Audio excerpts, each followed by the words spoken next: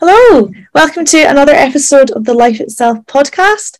My name is Eilidh, if you've not seen me before. I do research and some comms work for Life Itself, kind of a mixture of lots of things. And today we've got Theo with us, who heads up Life Itself Labs, and Nathen Fitchen, who heads up our comms and media work. So yay, it's so nice to be with you all today. So what we're planning on doing is to sort of do like a wee season wrap up. So the last season of our podcast, we've been exploring social transformation. That was the title of it. So yeah, we've had some really great episodes chatting to lots of different people about what social transformation means, what it encompasses. So yeah, we thought it'd be valuable to do a wee wrap up, kind of reflect on what we've learned, what we're taking away from it, and maybe see what we can do moving forward with everything we've gained. So yeah, that's the plan. And yeah, I think maybe we start up with a wee round of what we think we mean by social transformation, just kind of to go around and hear our own reflections on what we mean by that as we finish up this season. So yeah, Theo, do you want to kick us off? Like, if I say social transformation, what does that mean to you? Sure. I think one of my more interesting reflections from the discussions that we've had is just how differently that term can be used and understood depending on the context that we've explored it in. And so, we ended up running with, this definition started off as paradigmatic, integrated, and engaged. And now we've kind of switched to PIP with paradigmatic, integrated, and pragmatic. So looking at, across a entire paradigm of society rather than just kind of reformations, for example, making liberalism a little bit nicer or whatever, but kind of like a real paradigmatic shift. Similarly, kind of integrating across different sectors, fields, quadrants, if you're a Wilbur fan, and then, actually being engaged and pragmatic and looking to change things rather than just kind of retreating out, to sit and meditate on our cushions in the woods, for example. And I really, that definition to me really, or sets of characteristics, I think is probably the better way to put it, I think really touches on the vision that I have of transformation and social transformation as something that is this kind of real large scale rethinking and reimagining of what society can look like. But I think it's really interesting that all the people we spoke to seem to be touching like a different part of that elephant. So that there are these kind of different foci on everything from kind of institutions to our views and values and senses of the world and relationship to others and nature. And it's interesting to me, sort of posing a puzzle of how we bring all of those sort of different bits of the elephant together, not just in kind of like a set of characteristics, which has been our starting point, but into a bit more of a cohesive vision of what that transformation might look like in quite a joined up fashion. So that's as much a question and inquiry I'm in as a definition or an understanding for myself, but I hope it's a good starting point. Yeah, great starting point. Maybe I'm going to jump in and offer my thoughts on social transformation, and then we can have it over to Nathen. So yeah, I think it's really interesting what you picked up on there, Theo, is kind of these like characteristics of what we are identifying as being like important to this sort of movement. I think for me, what I'd reflect on is kind of what like transformation means. Like, I think sometimes I hear this and I'm like, gosh, that sounds so like fluffy and like not really substantive. But if there's anything I've learned since joining Life Itself, gosh, like 9 months ago now, and throughout this series, is that transformation for us, we've kind of got these two foci. So it's like the inner and the outer. And something I'm coming to appreciate is this focus on the inner is so like central to this like paradigmatic shift that we see as needed. So we're not going to be able to transform the systems that are like destroying the earth in pursuit of like never-ending growth and this culture of materialism and individualism until we like actually sit back and kind of dig into ourselves and really kind of sit with who we are, what our priorities are, what gives us meaning. And when we sit back and give that some thought and really like work on, like this inner development work, can we see that, all this stuff that we're like sacrificing for this kind of pursuit that we don't even know what it is. It's money, but it's nothing that's making us happy. It's nothing that's fulfilling us. So once we kind of really grasp that, and we can start to like think about like our actual priorities, can we actually and addressing them, can we start to really interrupt the dominant narratives that are prolonging these systems which aren't working? So yeah, that's what I consider social transformation. So it's like this transformation that we need to transform our systems which aren't working and are just resulting in all these crises, and then the sort of inner transformation / development that is going to enable that wider transformation. So that's my reflection. And Nathen, do you want to bring us home and offer up your thoughts on social transformation? Yeah, I mean, I resonate both with what you're saying there. And I think, one thing that's really struck me is how this idea of social transformation is so subjective in many ways. Like what people see the transformation as can be very different. And that's a real value in what we're doing, really, is that, we have people like Jeff Morgan, who's working on kind of like political transformation, and Hannah, who's working more with kind of kinship and understanding eco-spirituality and many other things there. And from those episodes and the other ones, I think it's really amazing to see that there isn't just one answer to social transformation.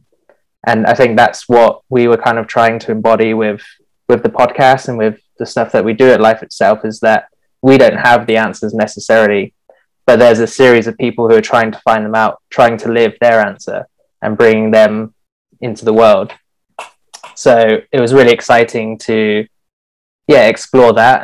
And I think we will continue to explore that into the future. Yeah. And I think that really brings us onto our next point really well, which is sort of encompassing or trying to cover like why we're embarking in this conversation. Because it's all fine and good to talk about social transformation, but like, why are we doing it? And I think you've touched on that, this idea that there's so many people out there doing so many different bits and bobs, and we hope that by doing this exploration, which we've started on, and I think we're all really excited to carry on with, so that's kind of like the next stage of the plan, but the importance of actually sort of like bringing it all together so we can actually see what's out there and try and like discern all these different ideas. And it's not that we're trying to like, as Life Itself this organization, we're not sitting down and trying to like design a new culture and then like impose it on other people, but rather we're like seeing all these awesome like individuals and organizations that are imagining and building and testing these alternative ways of living, being, thinking, running systems. And we hope by like exploring them and like evaluating them and really just like getting stuck in, that we can start to get this idea of like a cohesive whole.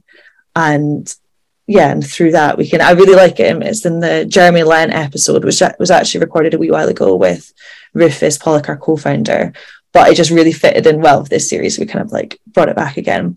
But he talks about this rice pile analogy, which is like, it's this idea that if you're sort of dropping down individual grains of rice and starting to make this pile, like you don't know which one is going to then like cause like a tumble, cause an avalanche. And I think at the moment we might have all these different organizations and people that are doing this really cool work into like trying to think about how we can do things differently. But if we're all like dotted around, then everything's just going to sit still, nothing's going to happen. But if we can try and bring this into this whole that just grows bigger and bigger and bigger, and you don't know which are going to set the conditions for major change, and then one day there's just going to be this tumble. I think that's one thing that I've been really excited about, like kind of doing this project, and sort of why I want to do this project is just kind of like bringing together all these different ideas and seeing what's out there. And that's kind of what I really enjoy. But Theo, I don't know if there's any specific aspect of this project that we're doing that you think is really important or interesting, or like why are we doing this? Well, I mean, I think it's slightly tangential to that question, but I think really important, picking up on the point of kind of, you both have touched on that we're not trying to present an answer for what social transformation looks like.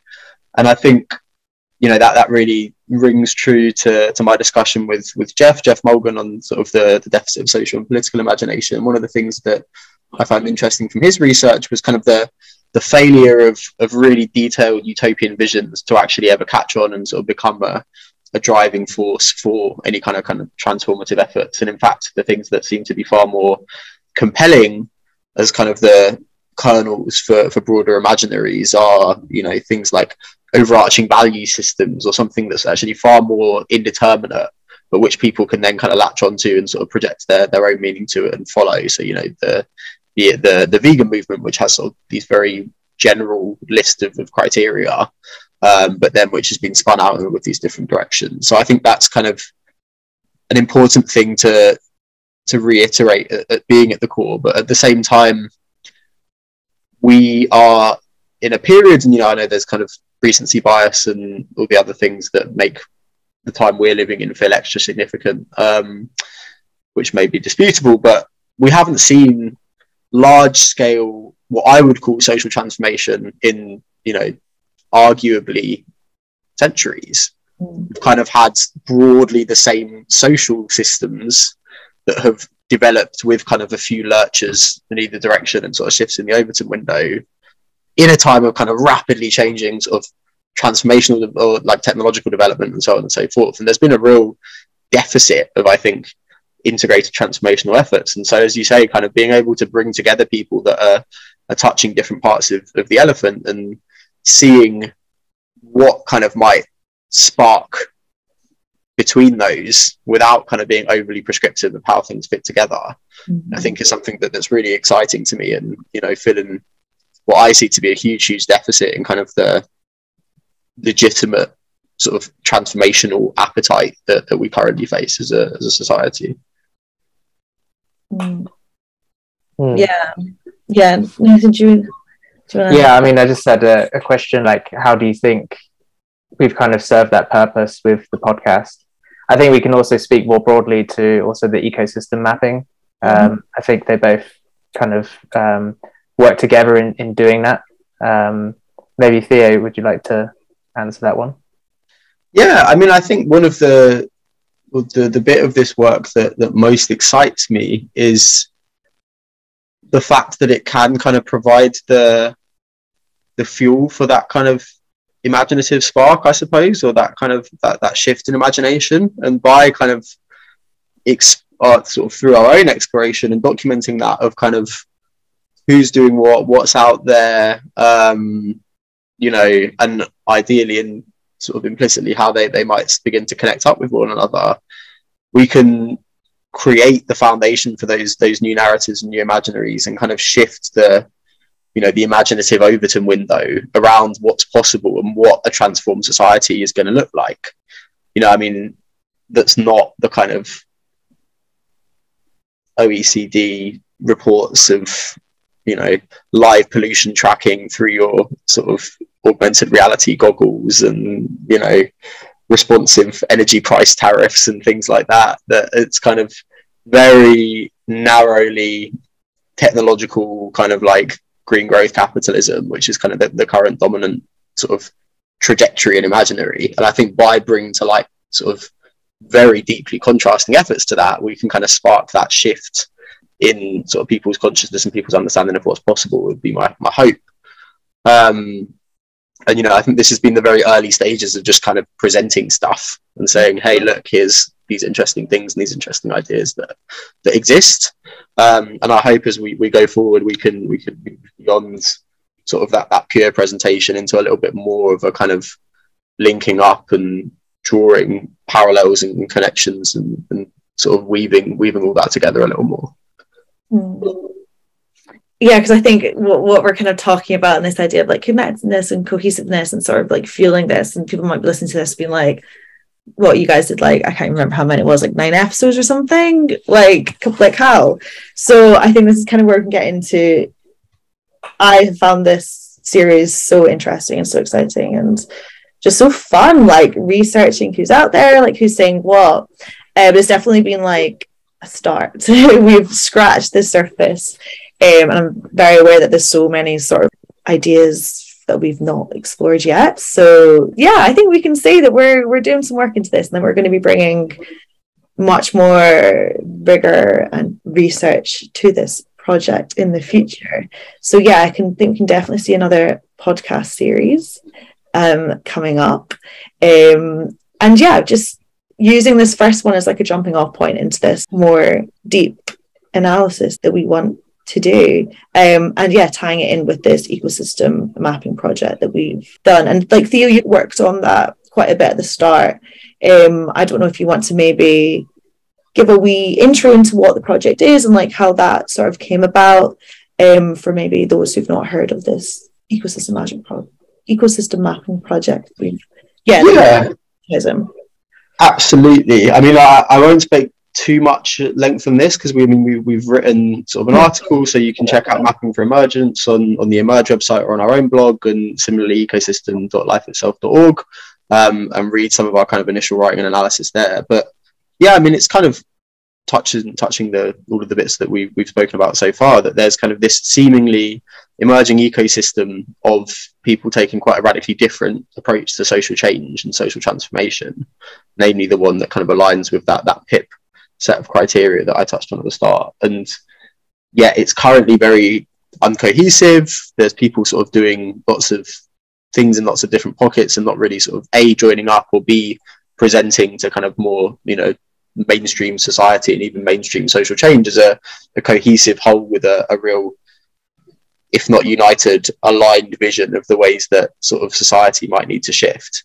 And we think a really important first step of that is actually doing that initial kind of mapping and exploration of sort of what the territory is, what's out there, who's out there, what are they up to, and kind of and then using that as a foundation to kind of create those links and sort of that next analytical and sort of more connected layer from there. But yeah, which is a really, really exciting exploration that I will stop talking about for the moment and invite our listeners to go and sort of take a read if they'd like to learn more.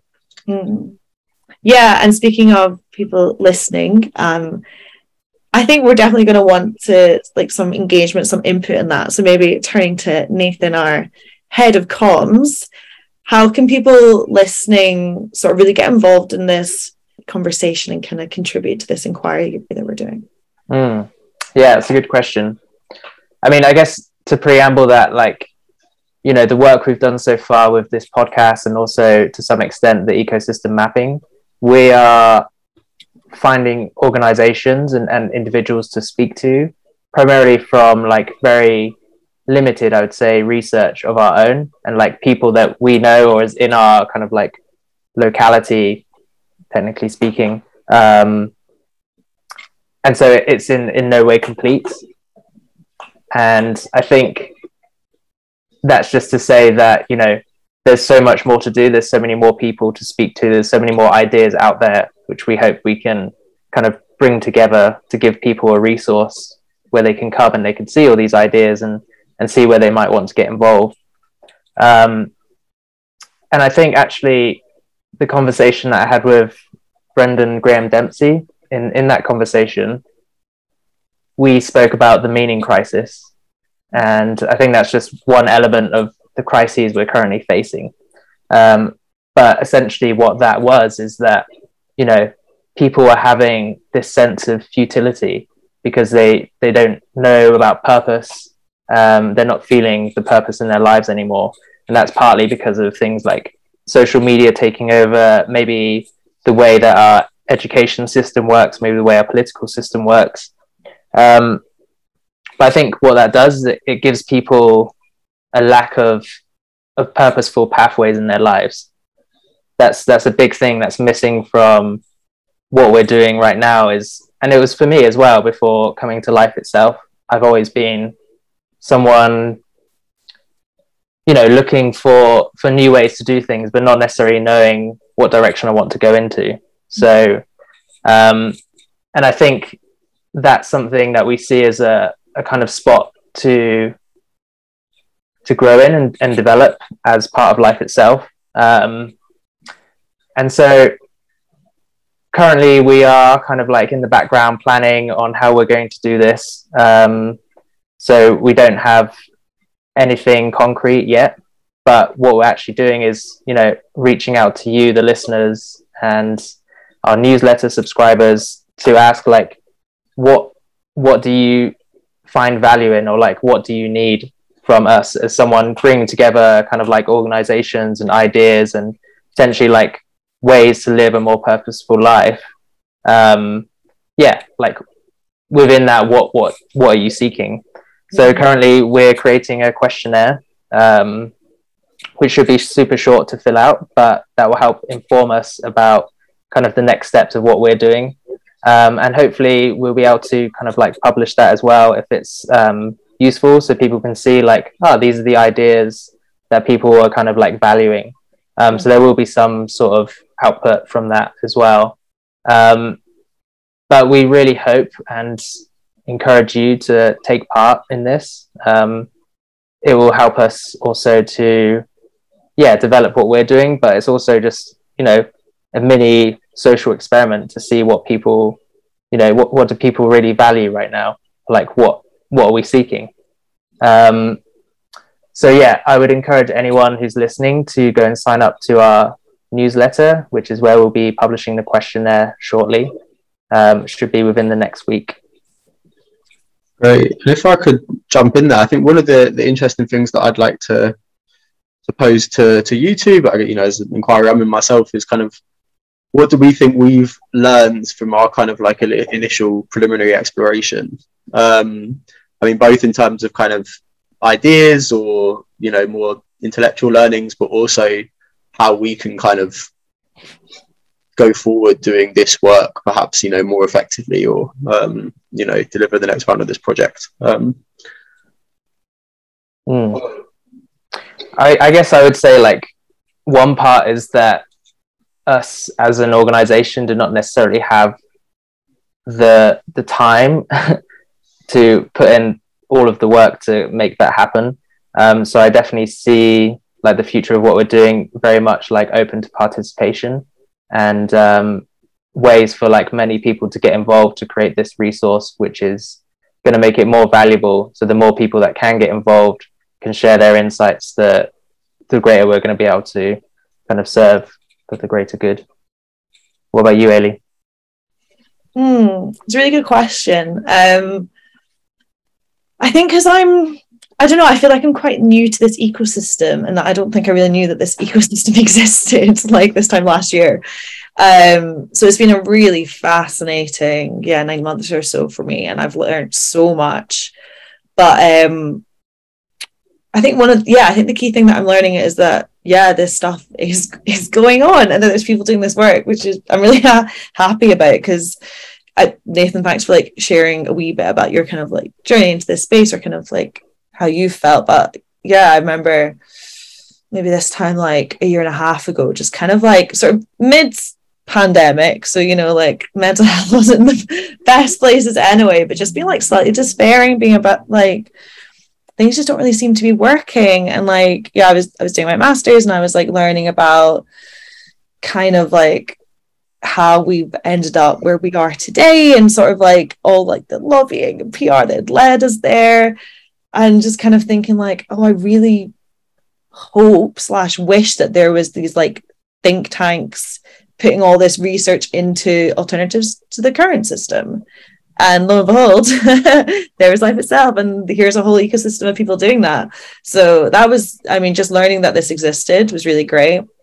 And then kind of my learnings from this series is just so far in quite like a small scale, seeing kind of the range of people working in it. And I think, so I feel like our episodes with Carl, with Valerie, with Jeremy Lent really well sort of encompass like the thinking that's being put into this area, and sort of like and also like the need for inner development and self-development, like that's really going on.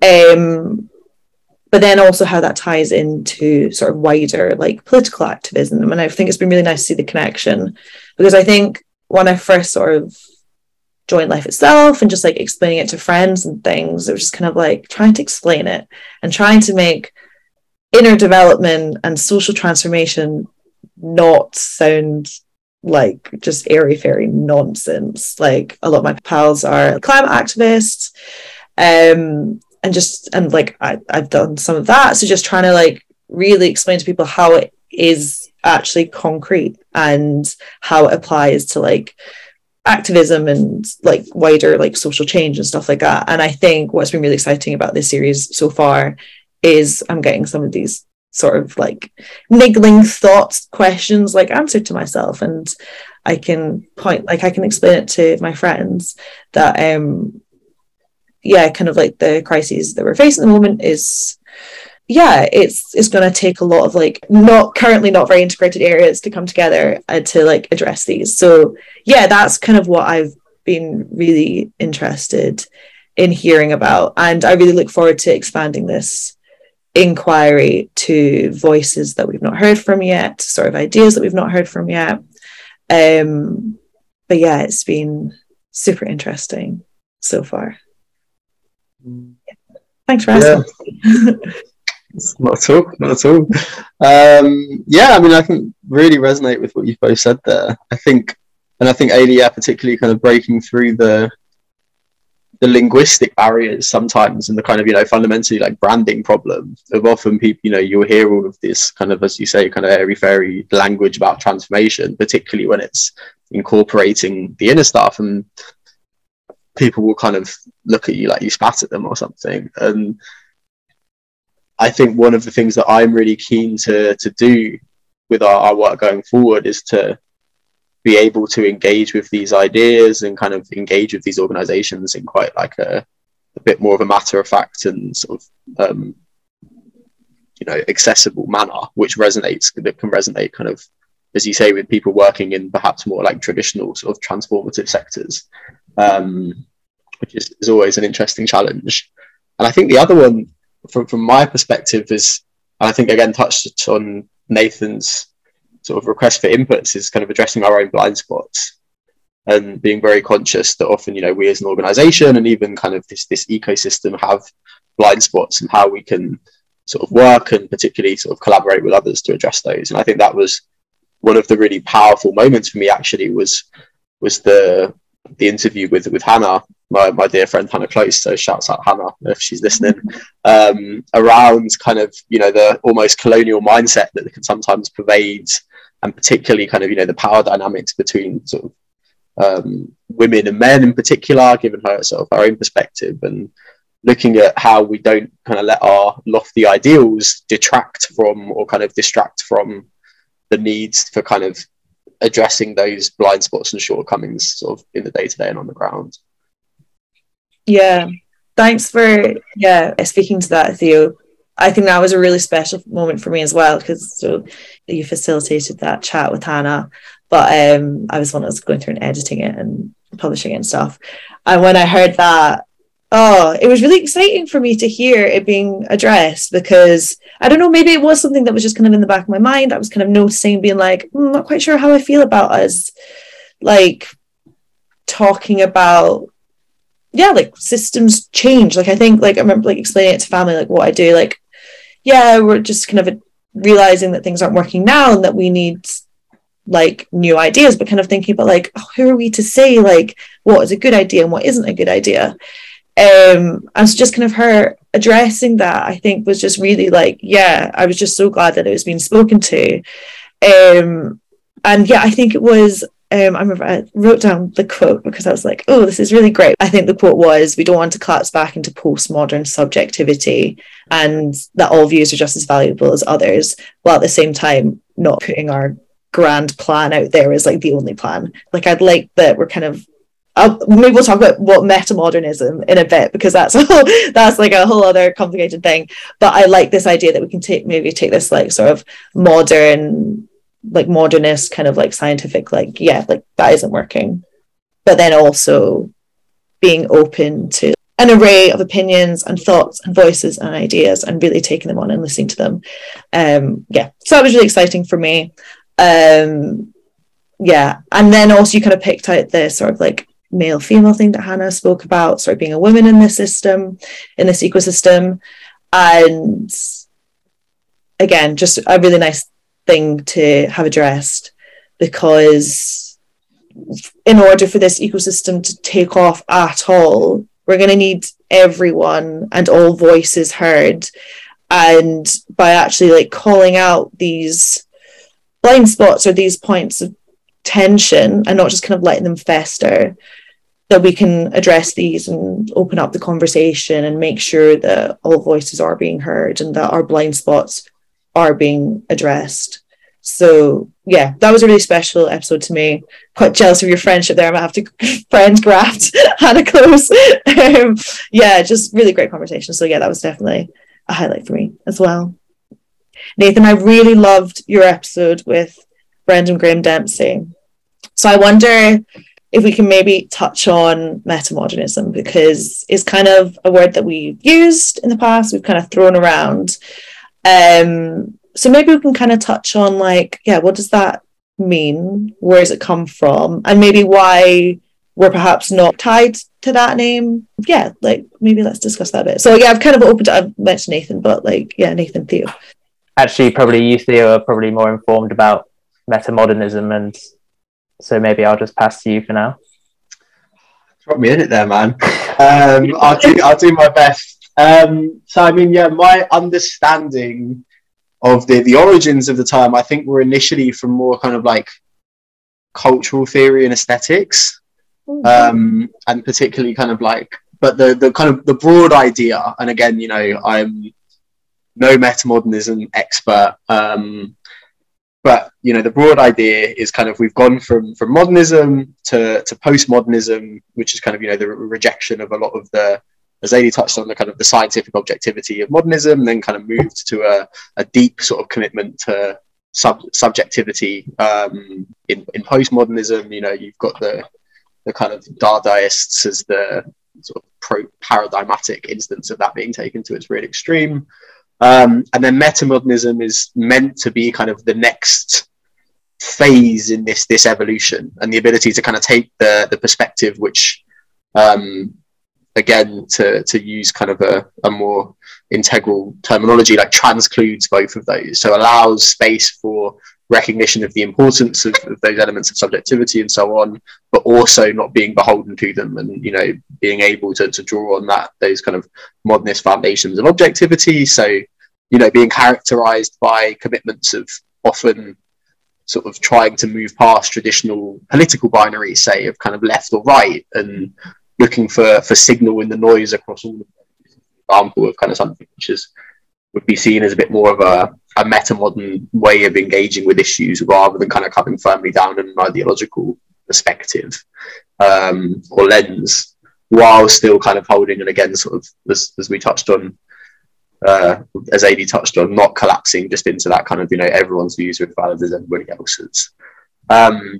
So yeah, I'm sure Brendan explains it far better than I.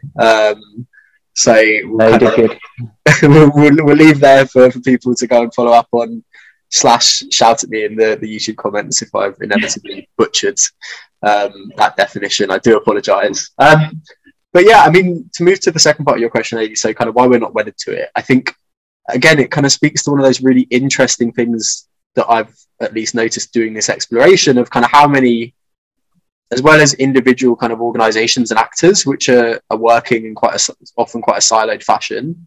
We've even got kind of like, you know, sub movements or sub scenes in this broader sort of hip ecosystem, which often don't have as much overlap as you'd think. So I mean, it's been really interesting to me to engage with people that are, you know, designate as metamodernists, and then kind of go over to people who are working in very similar sort of foundational premises that you know, we're going really wrong as a society and civilization, that the kind of crises we're facing are really interconnected, but then they're like, oh, we don't like metamodernists, you know, that they've got X blind spot, or, you know, so on and so forth, or even just kind of, oh yeah, you know, they're great, but we don't really sort of cross over with them all that much, or even having not heard of that at all. And I think one of the really interesting challenges here is that there do seem to be these sort of sets of tribes which are coalescing around in this kind of broad orbit, but for various reasons might not be sort of engaged in discourse and collaboration as much as we might like, given the kind of shared base objectives. And looking at, you know, how we can overcome that distance and even that kind of, you know, perhaps sort of suspicion or derision between those tribes, so that we can kind of all agree that, you know, for want of a better word, everything's fucked and we really need to do something about it. And so I think that's kind of, for me, the importance of, you know, I while I'm sort of really aligned with a lot of ideas in metamodernism, I wouldn't self-designate as a metamodernist. And I think it's, you know, one of the interesting evolutions we've had as a team as this project has gone on, starting with the ecosystem mapping, which we explicitly titled Mapping Metamodernism, is that we kind of need to step out of that and into that kind of more central position and speak to those kind of broader range of sort of people and positions, in order to kind of really make this weaving as productive as it needs to be, given our kind of current time of crisis or polycrisis or metacrisis, depending on which tribal allegiance you may hold. Yeah, thank you. And yeah, sorry for just throwing that on you guys, but I just was very aware that it was kind of a word that I didn't know coming into this space. And yeah, I just found it really interesting, and also being able to sort of map the journey from like on how we've got here, like our sort of like the journey from like modernism, postmodernism to metamodernism, I thought was just, yeah, really interesting. So yes, thank you, Theo, for that. Yeah, so we've kind of talked about, we've sort of reflected on our understanding of social transformation. We've reflected on why we think it's important to really dig into it, and we've sort of gone over some standout points. I wonder, Nathen, Theo, are there any other points from this series that really stopped and made you think? Maybe anything you disagreed with, or maybe anything that really, really did resonate with you? Yeah, it's quite fun just kind of recapping everything that we've learned, because there was a lot, and I know it was a wee while ago, so feel free to take some time. But yeah, anything else that stood out? Nathen, I might return the favour and bump this one to you, given that voice. Yeah, sure. I mean, I don't know if I have any particular reflections, except that from the people that we spoke to, and kind of like the diversity of ideas, and also there's like almost like a spectrum between like maybe this one point from like what Valerie is saying, and this comes also back to linguistics in many ways, but like the idea of inner transformation. I think this was a great point of discussion, and how Valerie is kind of saying that, you know, transformation suggests that you need to change into something, but actually if you recognize that everything is already within you, is it really a transformation, or is it just a kind of a development or a deeper understanding of yourself? And I think what this speaks to again is, yeah, just the terminology that we're using, and especially when we're in this kind of like area of novelty in many ways, as this is like an emerging space. We have all these words. Are we using them effectively, or are there better words to use? And I think we love to get tied up with words, but it's also really important because, you know, the language, how we describe things, is our fundamentals of communication. And yeah, this was a really interesting point from Valerie. Yeah, I found that really fascinating. That was something that actually, really struck me in that chat I had with her, was this idea that we don't need to transform ourselves. We need to stop and sit with who we are and what's already going on, and just like develop. And I loved what Carl talked about, sort of coming to this world and to all our relationships and interactions as a whole being, rather than performing in our relationships with others or interactions with others, really sort of like being whole and being one. So yeah, this idea that we don't need to transform ourselves, but by developing ourselves and sitting with ourselves and getting to know ourselves better, that's how we can enact social transformation. So yeah, we need to transform our systems, and from developing ourselves we can get there. So yes, no, thank you for raising that point. And yeah, you're so right, it's just a point of it's there's this whole ecosystem out there that we're exploring and just trying to get the right language. Language can be so ostracizing and alienating, and some things have connotations which hit up people differently, and so yeah, we're still experimenting, we're still figuring it all out. So yeah, it's a fun journey, but yeah, and try not to be scared of using the wrong language, and because we can learn. Again, I love that in Hannah Close's episode talking about learning from mistakes. This just process of by doing we can learn. So yeah, it's all super interesting, and yeah, the linguistics aspect of it is complicated but fun to explore and figure out as we go. And I think I really like that you've brought that in from Valerie there, Nathen, of kind of,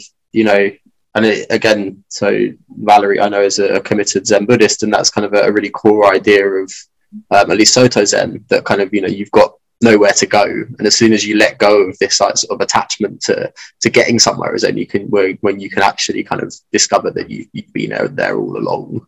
And I think that that applies beautifully to personal transformation, but it's also been quite striking to me, so as kind of someone that's more engaged in the kind of system side of things, we call it, be it kind of alternative economics, politics, etc., that a lot of the kind of radical innovations which seem to be at the linchpins of kind of like different ways of understanding how we structure our societies been around for ages.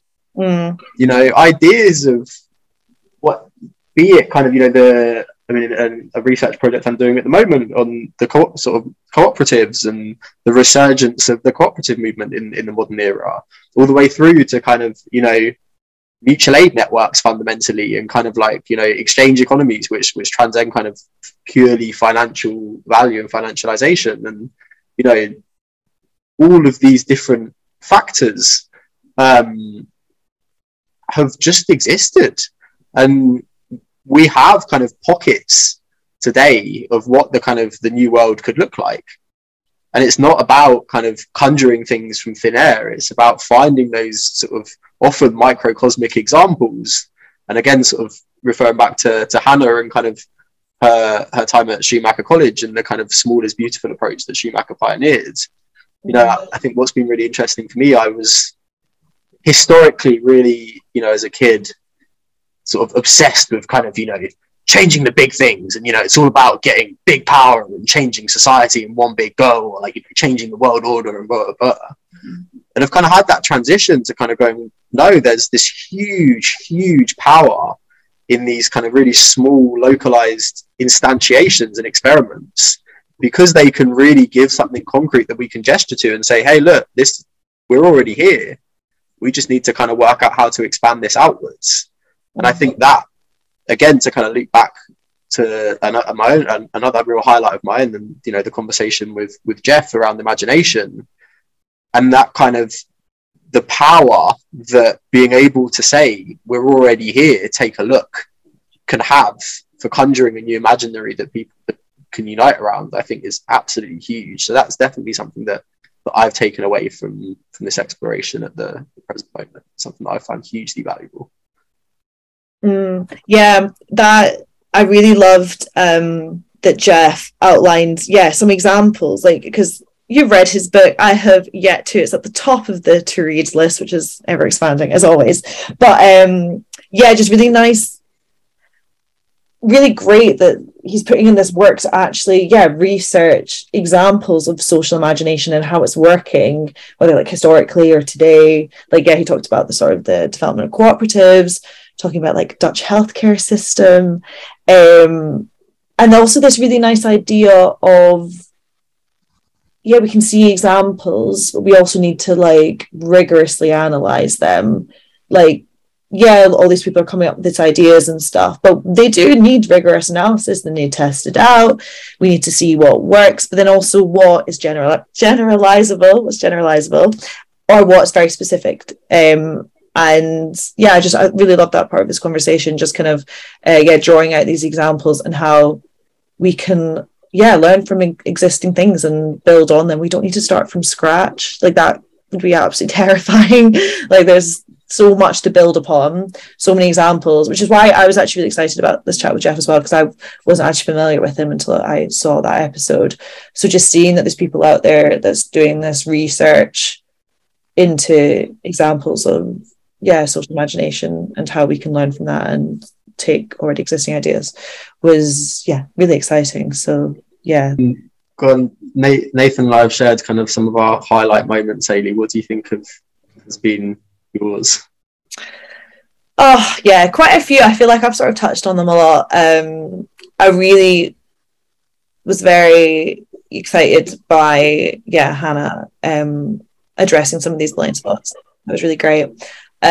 Excited by Jeff Mulligan's talking about social imagination, and I really liked that, because I think the word imagination is it can kind of come across as a wee bit lofty, a wee bit insubstantial, and we actually had a lot of conversations sort of about this within the team about like terminology, and I've been kind of rooting for that word recently, just kind of when we talk about like our own communications and stuff, because of the Jeff Mulligan episode, because we actually need to like imagine what a new world could look like. Like, I remember him saying that he asked people what like a parliament 30 years in the future could look like, sort of asking these more like social, political imagination questions, and people just didn't really have anything to say. But all these technical innovations, like people can dream up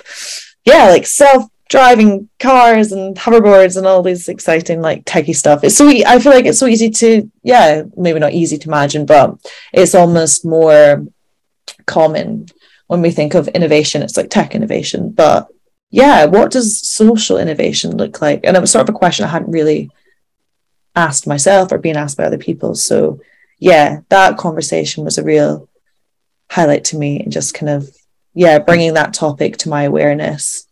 Well, I think we've touched on a lot there. I think we've managed to like talk about every single one of our episodes. So that's fab. I really enjoyed the season, so like thanks guys so much for your parts in it. We kind of split up the hosting, and that was really great. So I guess maybe now we can, before we wrap up, briefly talk about what's next. What do we hope for the future of this project, of life itself? Maybe just briefly, I don't want to make any promises about what's coming, but I know that I've definitely got like hopes and ideas and stuff. So maybe a quick round of what can people maybe look out for? What do we want to happen? Nathen, why don't you kick us off?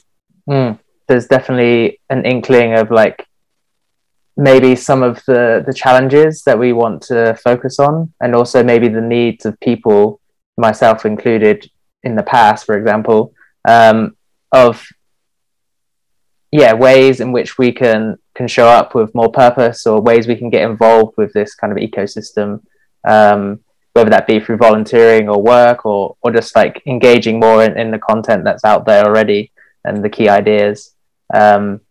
Because in a way, the only way an idea spreads is by people getting behind it, right?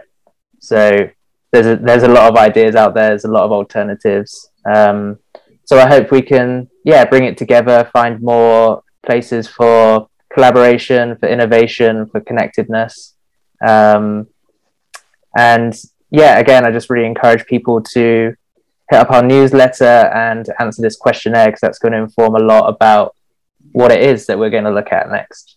I'll pass to you, Theo.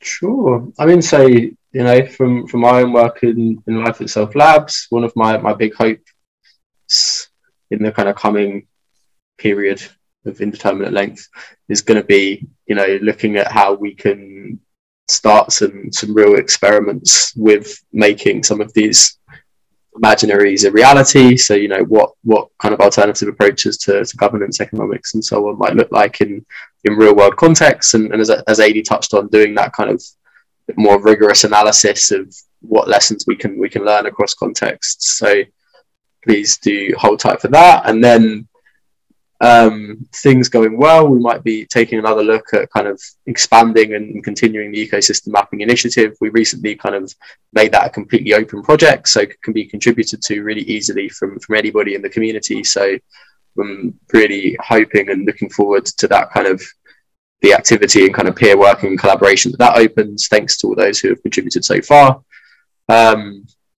And then, yeah, we can see how all of this unfolds. And I'll pass to Eilidh maybe for some more specific stuff around the rest of the organisation and kind of specific next steps. Yeah. So, well, I really love this, like chatting to people, seeing who's out there. I'm already really chuffed that since we sort of started this project, people have like reached out to us, and I've had lovely conversations over Zoom. Hopefully maybe meet people in real life at some point soon as well. So yeah, carry on this discussion and really dig into who else is out there and exploring all these organizations that we've already come across and chatting to them and digging into it and evaluating these ideas, and then also figuring out who we've not found yet, which I'm sure there's so many of. Maybe let's not think about how daunting a task that is, but yeah, get excited about it. So yeah, immediate next steps are there will be another. Hello, Theo. Was that? Yeah, well, I was going to say last couple plugs then on that note. Just yeah, if people are aware of organisations or people that they'd like us to speak to, if they think we're displaying any blind spots they want to call to our attention, then please do reach out, drop us a message. So email hello@lifeitself.org as kind of the first port of call to start with. As Nathen touched on, the questionnaire is going to be coming out hopefully kind of in the next week. So please do sign up for our newsletter, and when that reaches your inbox, feed into what you think would be most helpful and what you'd like to see us look at. And then finally, in sort of the other part of our core functioning at Life Itself, we're running a series of residencies called Embodying Collective Transformation over at our hub in Bergerac. So run by the inimitable Carl Stayett, who I interviewed, which involve kind of these incredible 1 week intensive training courses touching everything from kind of emotional self-connection to conflict resolution and mediation, and a bunch of personal and collective practices which are just crucial for operating in life, and particularly kind of in group context. You know, I've done the training can recommend, and then followed by kind of 3 weeks living in community to put that stuff into practice when someone inevitably doesn't clean up the kitchen or whatever it may be. So please do check those out if you're interested in seeing how we're trying to walk the talk a little and do our own experiments with what the new world could look like. So yeah, those are my plugs, and I will hand back to you, Eilidh, to take us out. Thank you for plugging, Theo. Yeah, the podcast will be back soon. Who knows when, but soon. And yeah, I really look forward to more conversations like we've had. Yeah, thank you guys so much for joining me. It's been so lovely reflecting on everything. Like it's been, yeah, I've learned so much and it's been really fun. So I really look forward to digging into that even more and chatting to loads more people. And yeah, it's going to be absolutely great. So thank you both. I think we can probably wrap up there. Yeah, thanks everyone for listening. Great. Bye. See you soon.